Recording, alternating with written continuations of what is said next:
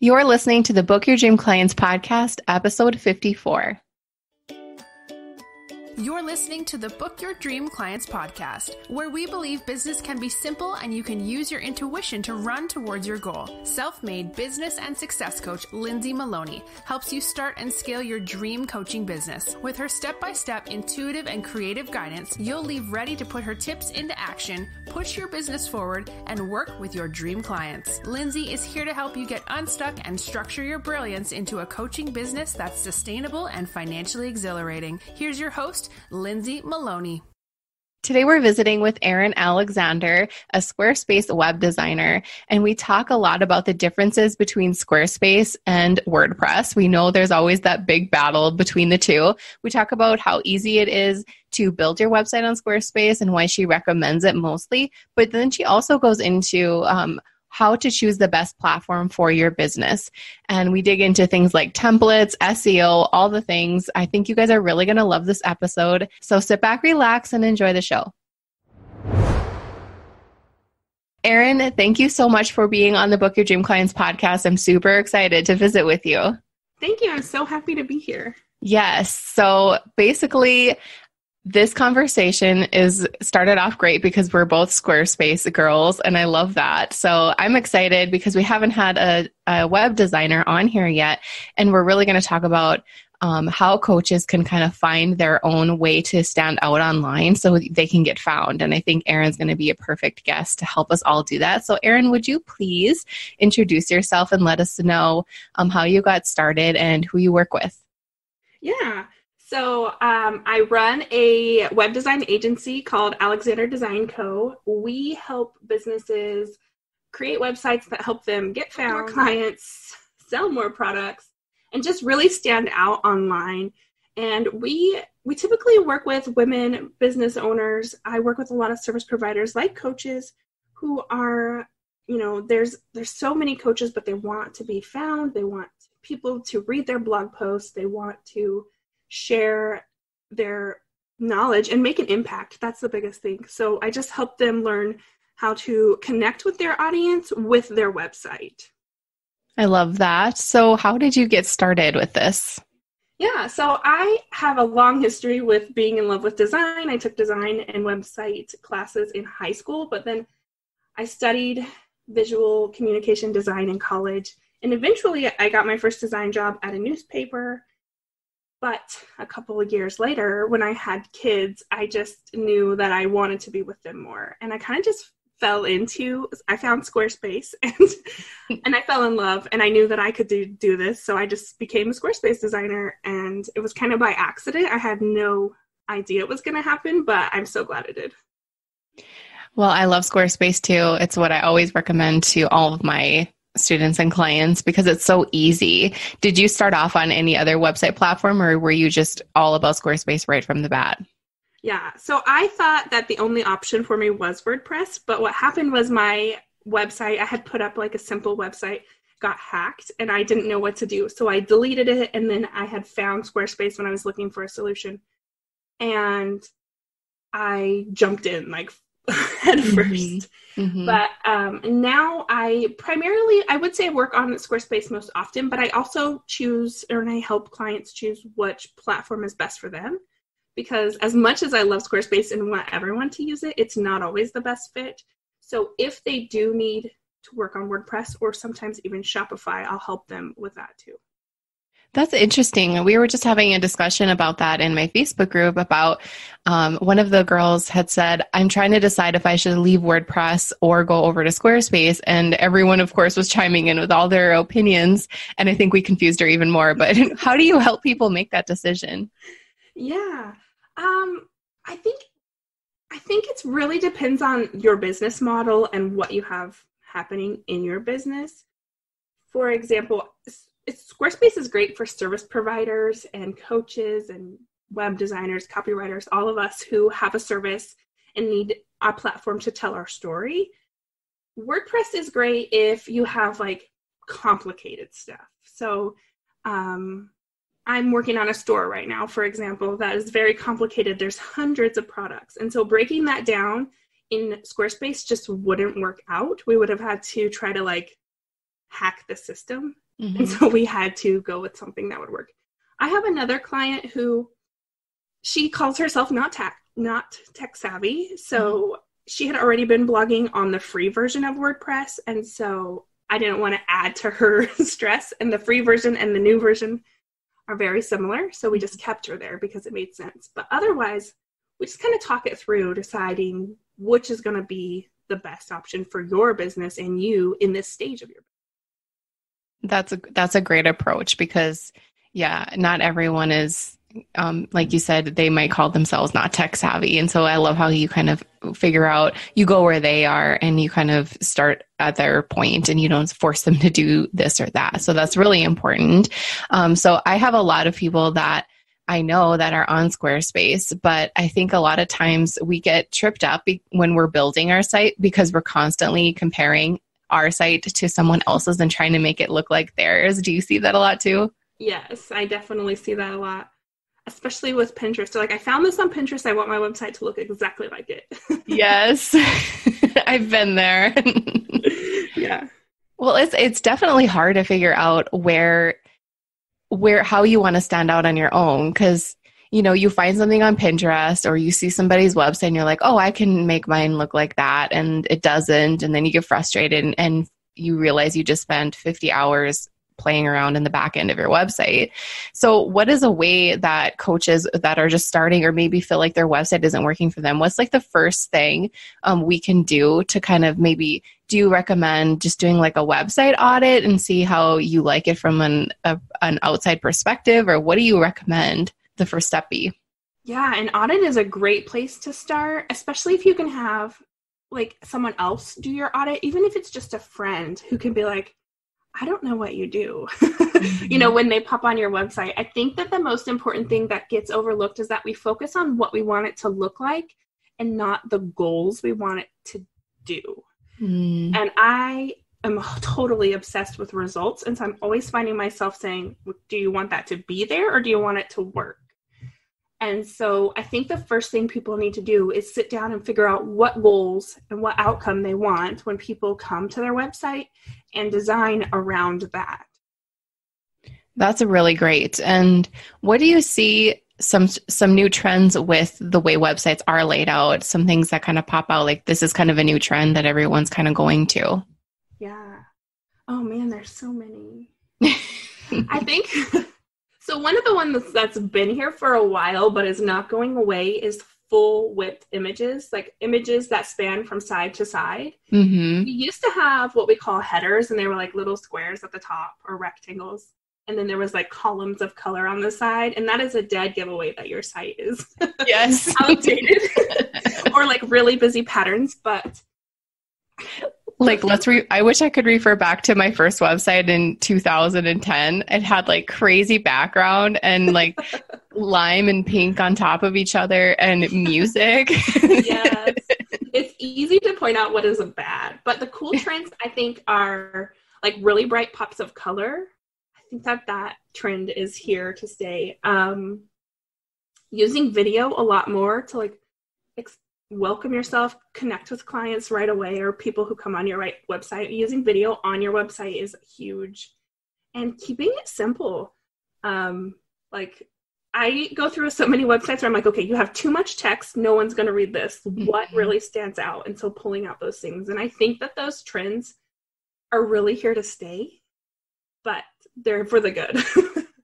I agree. I think that back, maybe like 5 years ago, I don't know if you agree, it seemed like we all wanted to have so much copy on our website and we've taken so much out because people's attention spans are so short and they're like, I just want to see bold lettering, bullet points, and short paragraphs. Yeah. Just like, I always think of like snapping, like click, click, click, this sort of things that I want to see and the rest of it doesn't matter. Yeah, exactly. Okay, so if we have such a short amount of time for people to get like hooked on our site and want to click on other things in our navigation bar, what do we do? How do we make ourselves stand out? What's a good tip? The tip is, I say this all the time, when someone comes to your website, the most important thing is the very first headline.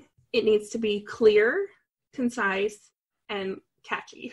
Mm-hmm. So a lot of times, and I see this a lot with coaches because we have such emotional connection with our business. Mm-hmm. I'm the same way, but we want to say like the outcome of what you're going to get very touchy-feely, and it doesn't explain what we do.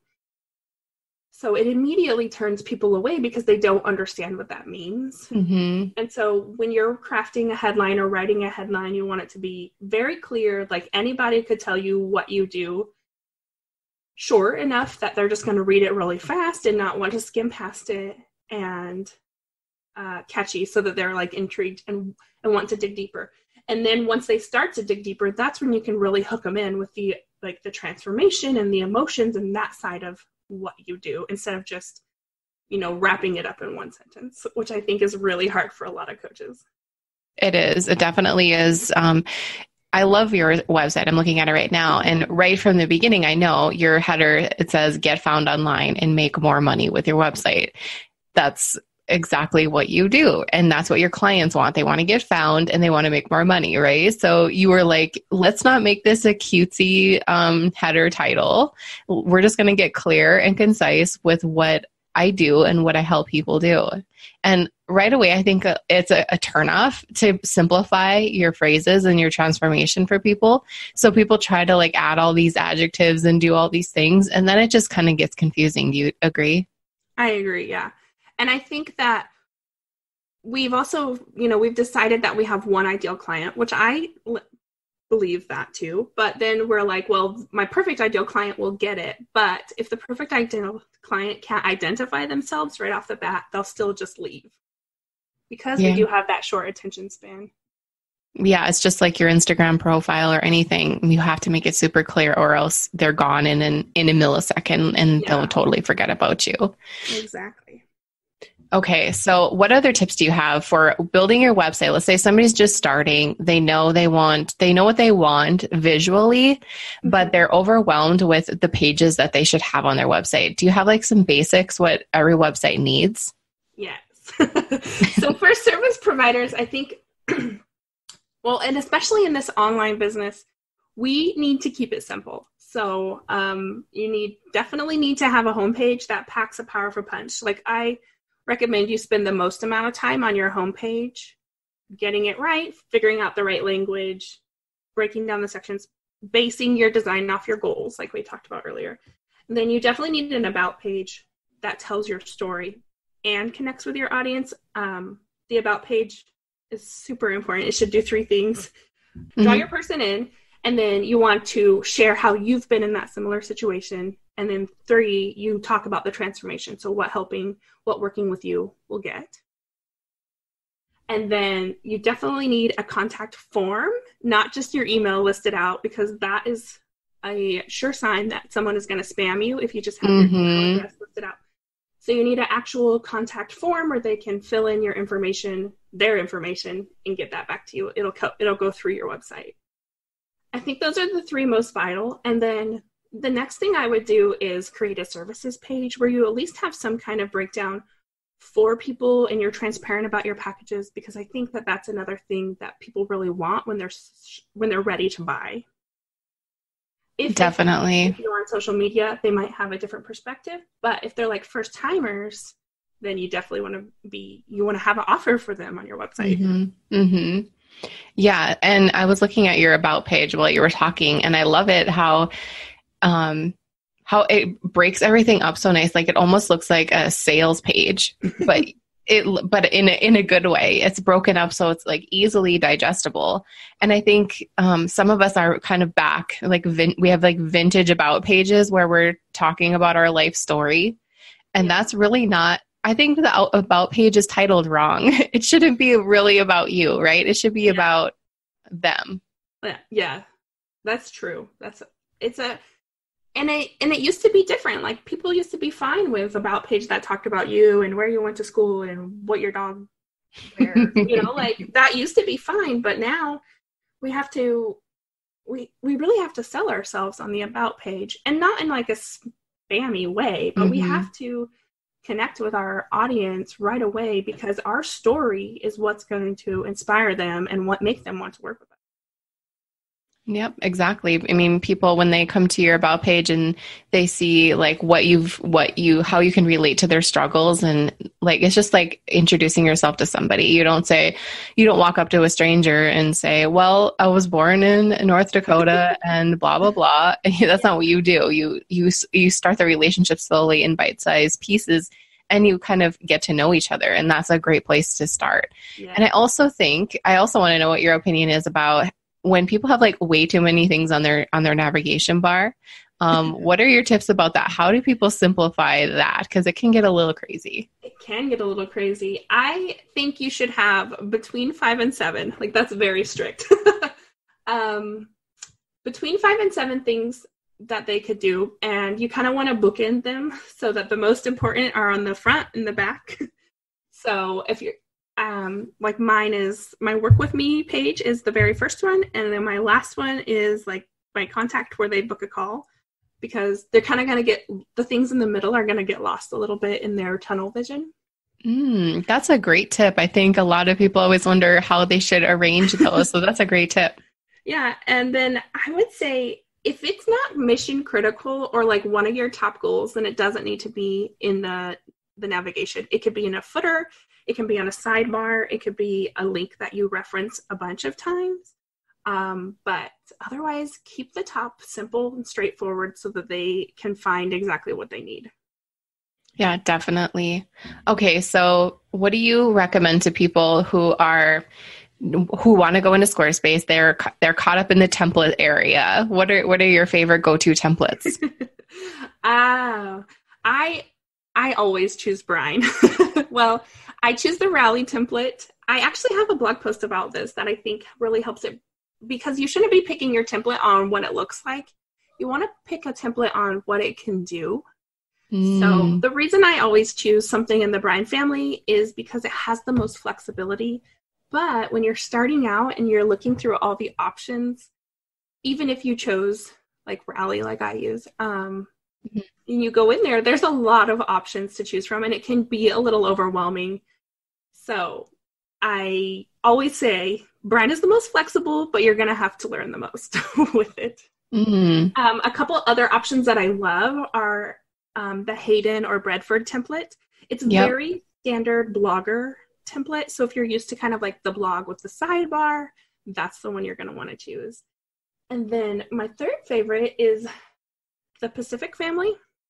Well, and I keep saying family because Squarespace templates, there's like a couple of core templates, and then each one has some variations that they've created that you can choose from, which is why Brine and Rally are like the same thing. They just look different on the preview. Oh, okay. I think that can get kind of confusing for people, even if a Squarespacer wants to change a template. Yeah. That's a really scary thing to do.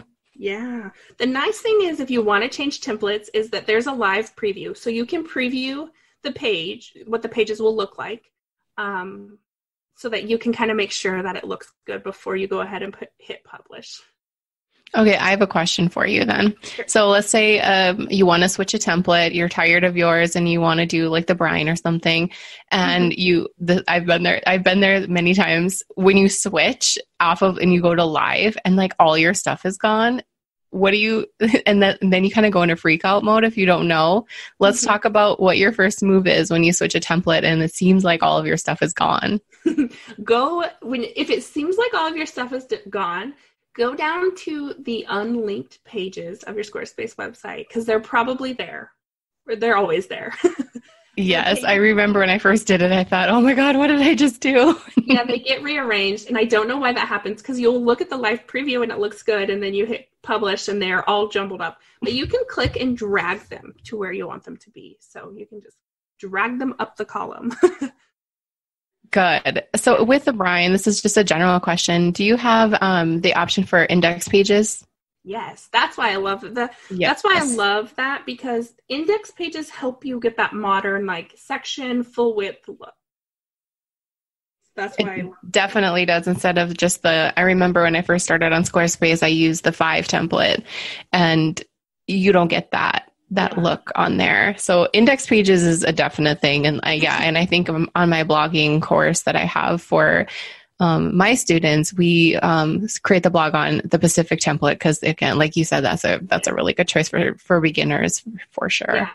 I like Pacific because it's a simplified setup. So there's not as many options on the brine, but it still looks very modern, and it still has the index pages, which of my 3 favorites, they all have the index pages.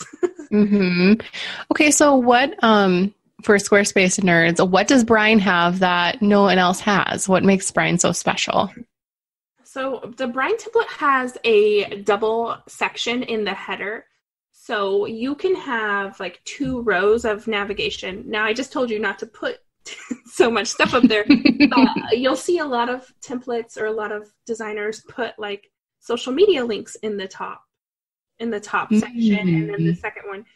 So then you can also decide if your logo is on a solid background or if it's over top of your first picture in an index. So it kind of gives that more modern feel instead of just having like a solid bar at the top of navigation. Your navigation can sit on top of your pictures, which they don't do in Pacific. At Pacific, okay. I believe. I'm having a hard time recalling exact details. But so that's the main thing. The index pages. In the index page, you can put any other block on top of the index page in the Brine. Okay. And it also has that parallax scrolling so that when you're like scrolling down a website, it looks like it's moving.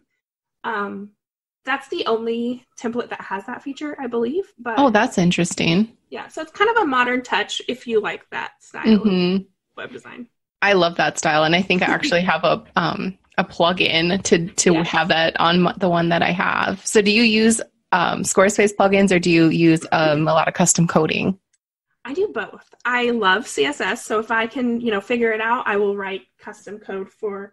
In all of my clients' websites, I definitely use custom coding, but then I also use some third-party, designers who have created plugins, because there are definitely things beyond my level of design. So, for example, the Brine template doesn't have a sidebar on the blog, but I love that classic Brine or that classic blog feel. So I have a plugin that I purchased that that embeds a sidebar for me. Okay. Yeah, I see it right here. Yeah, that's definitely classic blogger look. I love that. Yeah, I kind of like the mix of both. I do really like that. And I like how you kind of, if you guys go to alexanderdesignco.com, you can kind of see on her blog section, she has that look on her sidebar. She has the picture and like her intro, social media, all of that stuff on the side. So that's a cool look to bring back. Love that. Okay. So what is your biggest tip now? If somebody wants to move from WordPress to Squarespace, we'll kind of finish that off because that's kind of the big, like, oh my gosh, that's going to be so much work. So there is no easy way to move from WordPress to Squarespace. You can export your blogs, but they will probably not format right, unfortunately. So just be prepared to go through and update the way your blog looks on Squarespace, because you're going to have to resize pictures and sometimes you have to add in the headlines. And I would say take that approach systematically, do a few at a time. And then the pages, you're going to end up, if you're using the same copy and the same pictures, you're going to end up doing a lot of copying and pasting.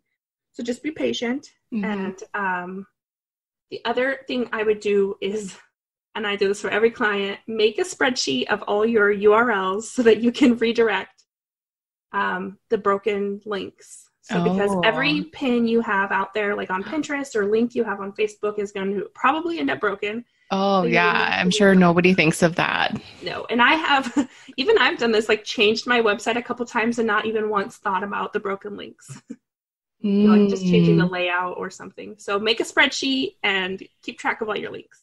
There's some tools you can use too. And I cannot think of one off the top of my head to like help you create that spreadsheet. So if you switch templates, do you have to worry about that? No, because the site structure, the pages usually stays the same. But if you add, like if you changed your homepage or something and changed the URL structure inside like the settings the settings tab of your page, then you will have to worry about that. Okay, gotcha. Well, that's a really good tip, especially if somebody who's been a WordPresser for a long time and they do drive a lot of traffic from Pinterest.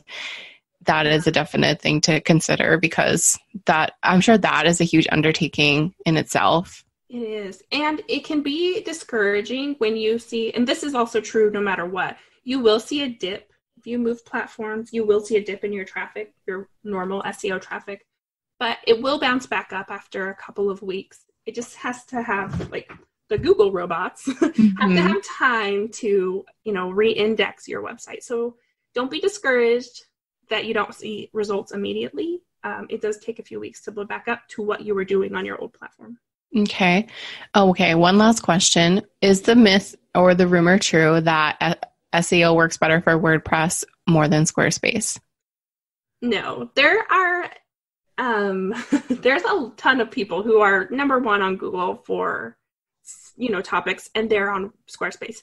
I do believe you have to try a little bit harder on Squarespace because you have to know the right places to put information, but it is not true. And there are plenty of SEO people who can help you with that. Just Google SEO for Squarespace and you will get millions of blog posts that can help you get it up there right.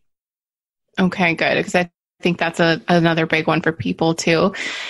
Awesome. Those are amazing tips. I'm really excited to share this with everyone because I have a big Squarespace audience and I think that this will definitely help them. And I bet you everyone is probably looking in the templates area because they want to switch to something else, because I'm like, oh, I should just see. That's a good point. Actually, maybe I should write a blog post about that. Yes, you should. Yeah. Okay, this was so fun, Erin. Thank you so much for being on. I love this episode, and I think everyone's going to love it too. Thank you so much. I was so happy to come and talk to you today. Yeah, thank you. Want 10 ways for you to start booking your dream clients? I created this workbook for you because I wanted to share my best tips on how I book mine. You're not going to believe how easy these are, and I know you'll be able to take my tips and put them into action ASAP so you can start working with your dream clients. To grab the workbook for free, all you have to do is go to lindsaymaloney.com/podcast. Hey coaches, are you a member of the Book Your Dream Clients community yet? Because you should be. Just go to dreamclientcommunity.com to request free access. We do fun things like website audits, challenges, and we even have a book club. Join the free Dream Client community now, and we'll see you there. Thank you so much for listening to the Book Your Dream Clients podcast. If you want to find out more information how you can work with me, just head on over to my website, lindsaymaloney.com. You will be able to see how you can work with me privately or in a group setting. I'm all about helping you start and scale your coaching business, so I'd love to hear from you. Don't forget to subscribe to the show on iTunes and leave a rating and review. And if you want bonus points, take a screenshot of a review and tag me on your Instagram story. I'd love to see it and share it with my audience. And plus, you don't want to miss another episode.